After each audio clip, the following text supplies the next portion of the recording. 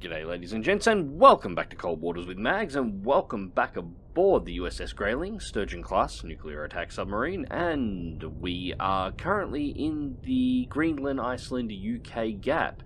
We've received our next mission orders. We are to hunt down a Wolfpack of diesel-electric submarines. Contact bearing 051. Now, we've just deployed the towed array, and we now have our Sierra 1. Let's take a look and see what we've got here. It's actually a pretty clean signature. What do we got? Conditions. Oh, that's a bad day. That's a bad day for these guys. Only 79 decibels in the water. Not good. Steady course. Well, great for me, not good for them.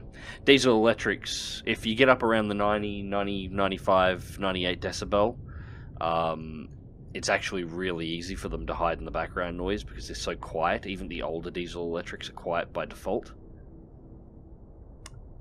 Yeah, I'm calling Foxtrot. Con sonar, Sierra 1 is classified as Con, dive at 200 feet, dive I. And yep, it's just below the layer. That's okay. It means we can go above the layer to launch. So towed array is out, tracking, and I think Sierra 1 is a Foxtrot. Now, the mission briefing suggested the Wolfpack will have between 2 and 4 diesel electrics. I'm going to continue our turn. Come left 228 helm I. Expected range for the Foxtrot is only 4.8. Now the main reason I'm bringing it around is because chances are if there's a second one here, yep, looks like target has been confirmed. If there is a second one in here, it's going to be heading in the same direction, and I want to line the towed array up on an angle where we can actually detect it. A little burst of cavitation there. Current speed is 8 knots. 6.6 kiloyards confirmed range.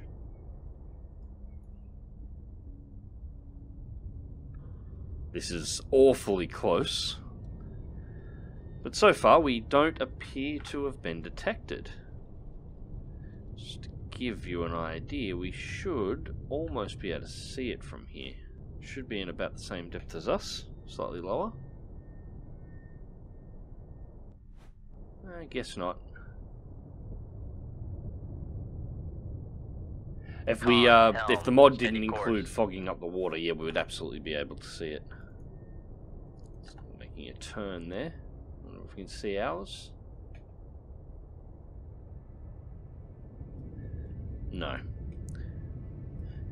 Yeah. I'm basically just killing a little bit of time here while I'm letting the towed array do what towed arrays do and see whether or not we can actually find the Foxtrot. See if we can find its buddies. There should be, as I said, should be at least 2. If we don't find one soon enough, well, it looks like, yeah, we're slightly apart, so we're going to be getting slightly different separation. But I will change depth, and I will fire a torpedo above the layer. And see if I can get the torpedo to hook around and come in from the front, because we are close. So, assuming the launch transient isn't detected, I would rather not to be counterfired. Nothing you haven't heard me say before, and not really a new plan, but there's no real reason to deviate from what works.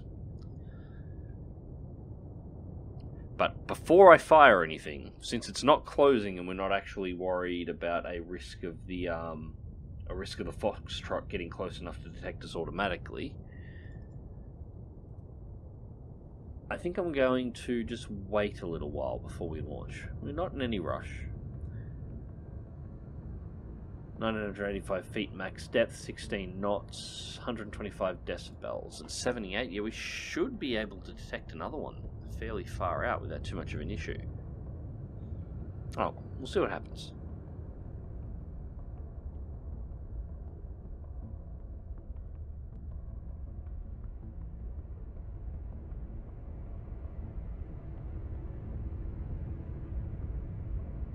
Alright, so we're cruising along.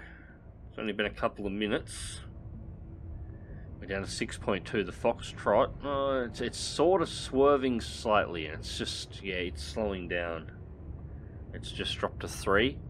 Alright, we're changing depth. I'm going to 100 feet. Make depth 100 feet, dive I. That'll put us above the layer.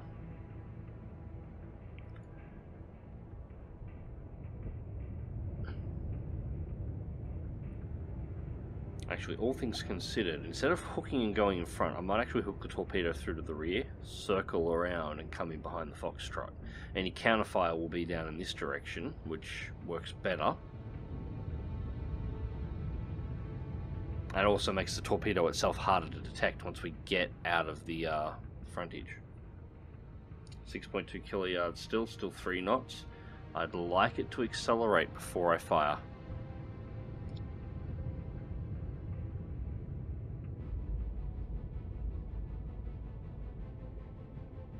It's running awfully quiet, which increases its chances of being able to hear the transient. 3 knots.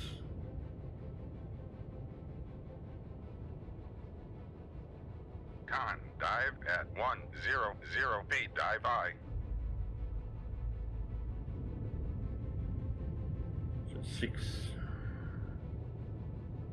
So I'm just watching the speed and range down here at the moment.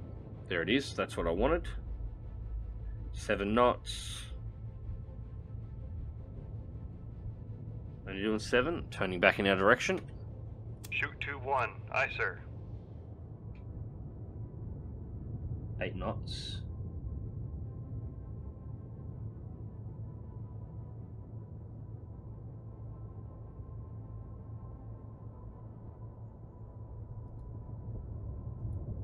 Make turns for 5. Full stop. Make turns for 0 knots. Maneuvering aye.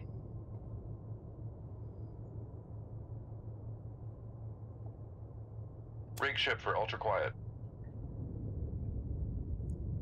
Ultra quiet, full stop. 6-1, it's turning in towards us close. It's possibly heard us, or heard something, was listening, and made a move.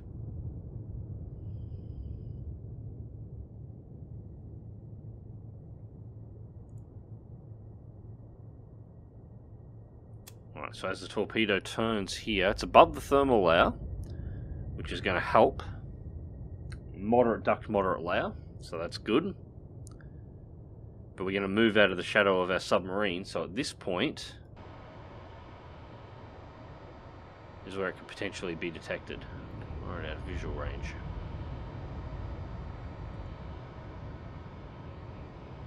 So we're on parallel to its path. Look at the Foxtrot's turning away, which is good. Still holding 8 knots.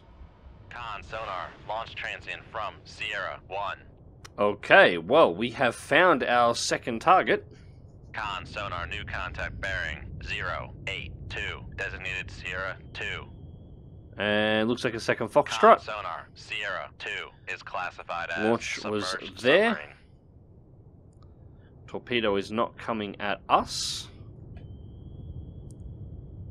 That is still a concern. Second torpedo launch. Foxtrot is maneuvering away, so we will get our Shoot second 2-2. launch out. Aye sir. Con sonar, launch transient from Launch Sierra transient 1. out. Okay, that one will be coming for us. Fine.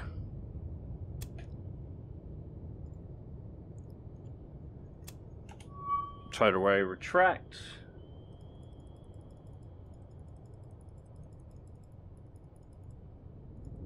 Go 13. Depth 130 feet, dive. Make turns for 5 knots. Maneuvering aye. Alright, Con Foxtrot maneuvering, 2. making Let's check turns for conditions. 5 knots.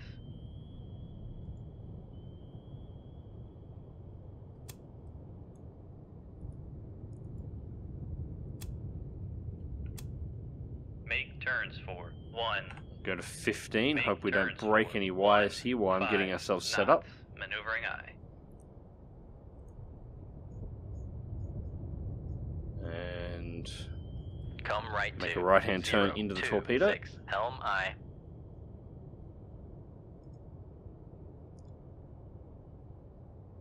Okay, torpedo 1. We are matching depth.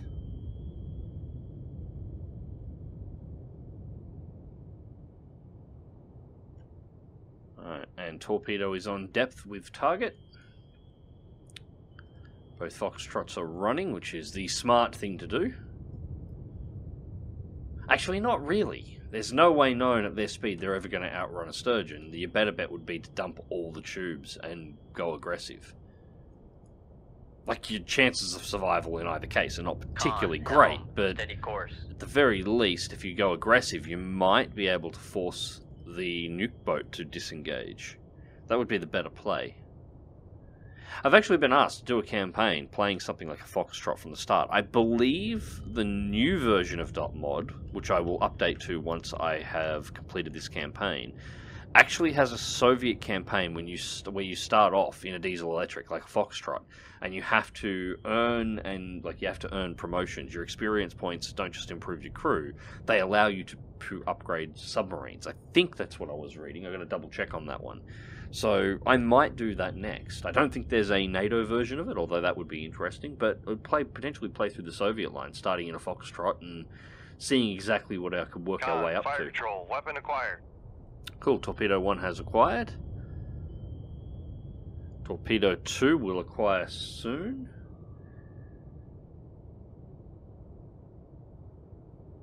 We are nearly at 1,300 feet. Con sonar, noisemaker, bearing 080. Yep, this torpedo is no threat. Con, dive at 13. Con, fire control, weapon acquired. Con, fire control, weapon countermeasure homing. Yep, Torpedo 1 has reacquired past the countermeasure. Torpedo 2 still searching. And I am going to drop to 10 knots. Make turns for 10 knots. Maneuvering I. Con, maneuvering. Making turns With for these two panicking, there's no reason for me to go any slower than that. They can't hear me Con, at fire all. control, weapon acquired. Alright, 2 has acquired.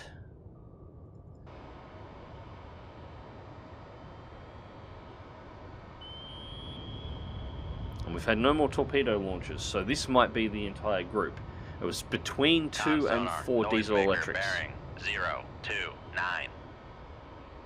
Con sonar, noisemaker, bearing 079. Noisemaker's deployed.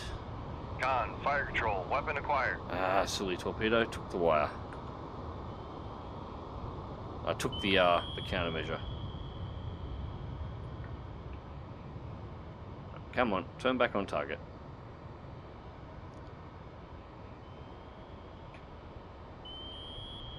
Con, fire control, weapon There acquired. we go, weapon has reacquired.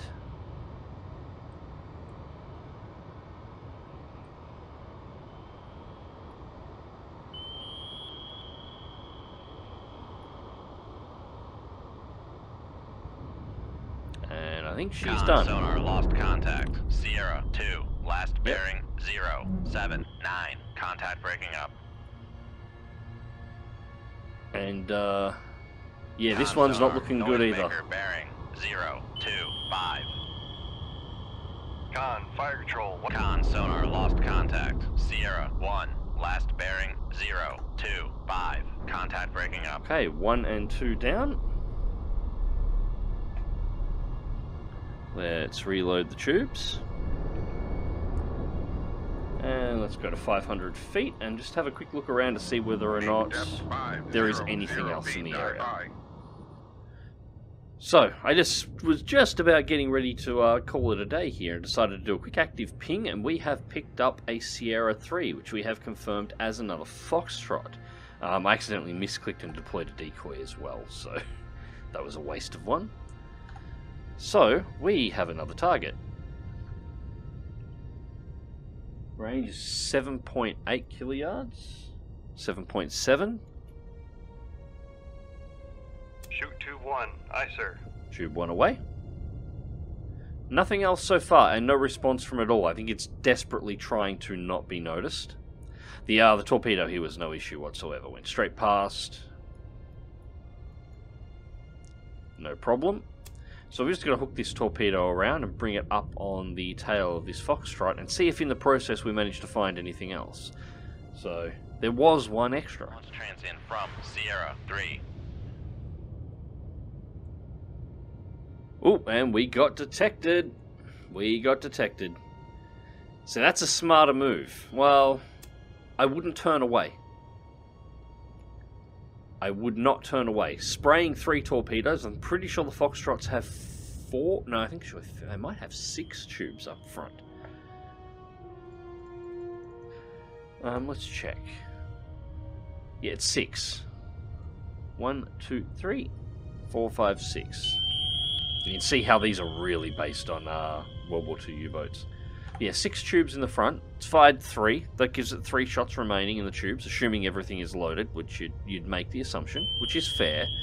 But I wouldn't turn away. Now they're actively pinging because you can't outrun the torpedo.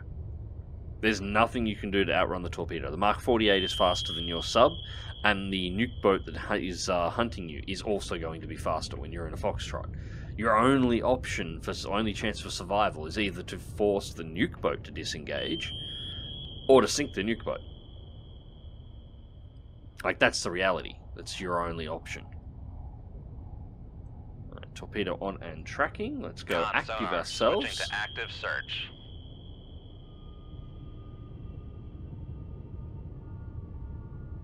Main reason I'm going active, he's pinging around anyway, he'll be able to detect us now. I just want to see whether or not there's anything else out here. We've got a Sierra 3, there could be potentially a 4th boat. Con, fire control, weapon acquired. I'm not getting anything though, so I'm going to shut it back down. And I'm not too worried about him hearing us pinging and getting our exact location anyway, because he's at 16 knots. He's full flank in a Foxtrot, he's going as hard as he possibly can, which means his sensors are just about blind. His active pinging, bearing 0, 3, 2. If he slows down, he's going to pick us up. If he doesn't, he can't hear us anyway. So it's a perfect opportunity to have a little bit of a look around and see exactly what's going on. Fire control, weapon acquired.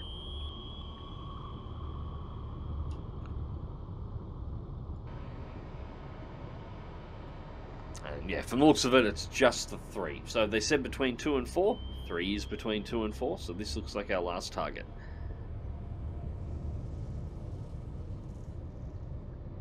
Flick over to the 3D view and have a look here as it comes in.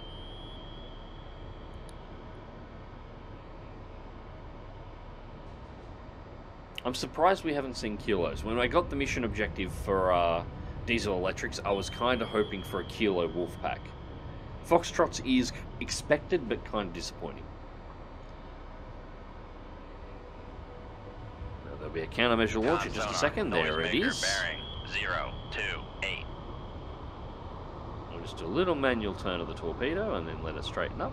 Con sonar lost contact. Boom. Sierra 3, last bearing 0. Truth of the matter, 2, by the way, 7, if you've ever seen the videos of the test fires of Mark 48 torpedoes when they actually detonate, the truth of the matter is, if a submarine like this, like a Foxtrot, was hit with a Mark 48, it would straight split the entire boat in half. There wouldn't be this. Mark 48s are designed to essentially break the hull of cruisers in half. A submarine like this at depth, it would just snap it in two. Like there is the one thing you can say, as morbid as this might be, there would be no survivors from an encounter like this. The concussion of the Mark 48 detonating alone, even on the off chance that the submarine didn't split in two, would kill everybody in the boat from bow to stern. Nobody would survive it.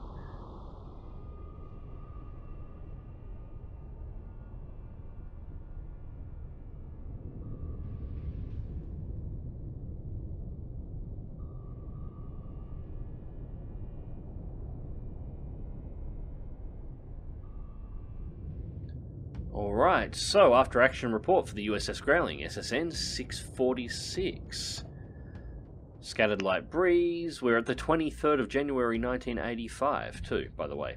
Foxtrot, 3 sunk, 7,500 tons, 3 torpedoes fired, 3 impacts on target, 30,000 experience gained, no systems damage, and fine work dealing with those boats, Commander. Every sub we kill makes it that much safer for our Navy and merchant colleagues. Await further orders. So we should receive a news report.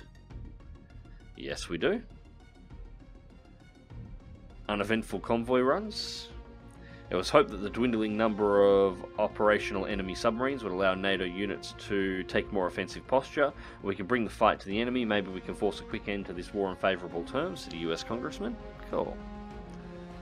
Alright, so our new mission. Soviet ballistic missile submarines are preparing to sortie to their firing positions in the Barents and Kara Seas. You must infiltrate their bastion east of Sovremenny Island, find and sink them before they can strike at the continental US. If you fail this mission, you may not have a home base to return to. This might be the final mission of the campaign. We might be bringing this one to a close. Usually the ballistic missile submarine mission is the final mission. Transit to patrol area Red 637. Locate and sink the enemy ballistic missile submarines. Indication is there could be 2, because there is 2 potential areas to go to. Avoid detection by enemy anti-submarine warfare patrols. Alright, well shit just got real, guys. Anyways, ladies and gents, I'm going to let this one go here. Hope you enjoyed it, and thank you very much for watching. Cold Waters will be returning very soon. Until next time, remember to click that like button if you did, share and subscribe if you want to see more, and as always, take care.